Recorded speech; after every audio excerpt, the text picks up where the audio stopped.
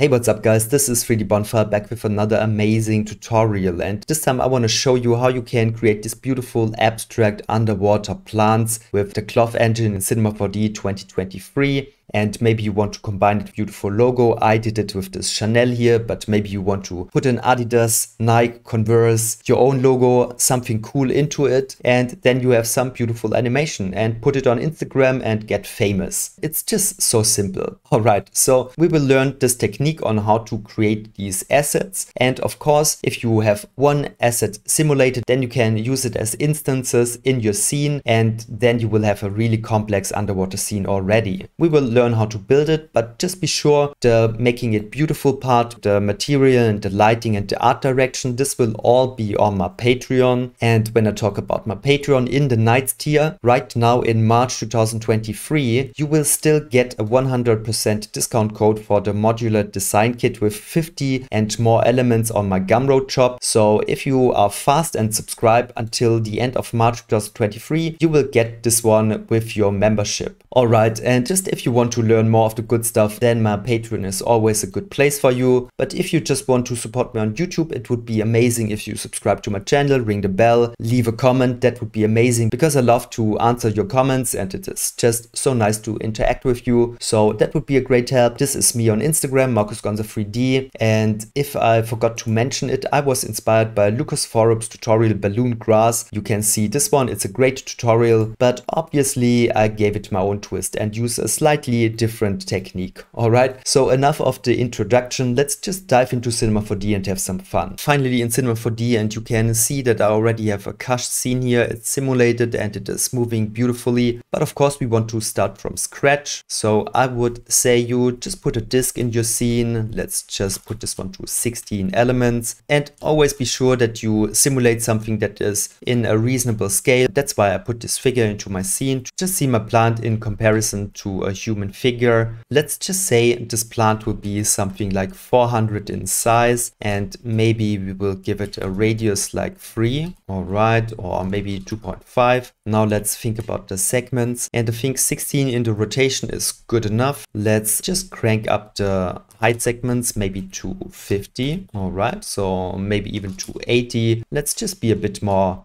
generous here and don't be shy to put more segments into it, maybe even 100. That's good. And you know what, I want to just create a second capsule here. Let's make this one smaller and let's put it on the floor. You could also press F4 to go to the side view and just put this one next to each other. I tried to align it here to the floor, just a little bit levitating over the disc here on the floor. All right, we could just duplicate this one by control dragging the capsule, and maybe this one is something like 350. Okay, so I think this is good enough, and I would say 3 is already enough to have some fun. Maybe we press F2 to go to the top view, NB to show the lines, and maybe I will just duplicate these ones into a beautiful pattern here, something like this. Maybe I will select all of them, duplicate them one more time and put it like this, for example. Make this one thicker. This one could also be thicker. All right, let's do it like this. And some of them which are really narrow. Okay, so we could do it like this, and I would say this will be enough. So now you select all of them, go to the simulation tags, and I just want to pin this in my layout here, and let's just put a cloth tag on all of them. Press Ctrl D to go to the project settings, go to simulation, and then you will see we have some gravity in the scene. So when I will just press play here, then all of them will fall through the floor. So if you want to enhance the simulation slightly, make it interesting, make it just a bit better, then you could go to the disk here and put a collider on it. Now all of these capsules will collide with the floor, but this is definitely not what we want. We want to have them levitate more towards the top of our scene, right? So they shouldn't fall down, they should be really lightweight, and therefore I would say press Ctrl D again, go to the simulation, and let's just say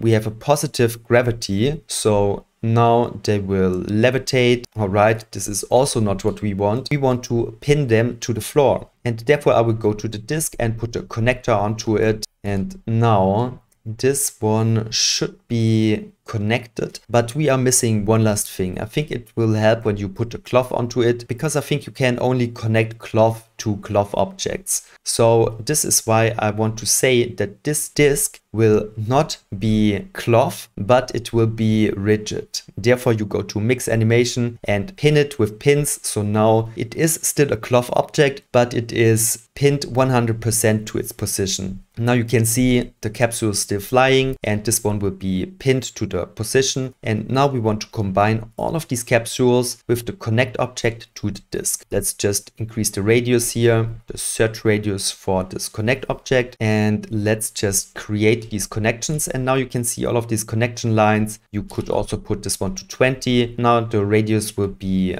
bigger and you will have more connections here. So it's not really that important. You can leave it on 20, you can go to 10, you can even go to 30 if you want to just feel a bit more safe here with the connections. And now when I would simulate this one, then they will be connected to the floor. Okay, still the most boring simulation ever. So let's just go to simulation, put a turbulence into the scene. Let's put this one to maybe 50 with a strength of 20, and let's just see what will happen. All right, and there you already have a simulation. Okay, it is definitely going into the right direction, but what I don't like is that these cylinders feel like they are really empty inside of it. Okay, so they shouldn't fold like this. This is why I will select all of them, go to balloon and set this one maybe to 2. Let's check the simulation one more time. And now hopefully they will not be as empty as before. So it is better, but we could still go to the surface.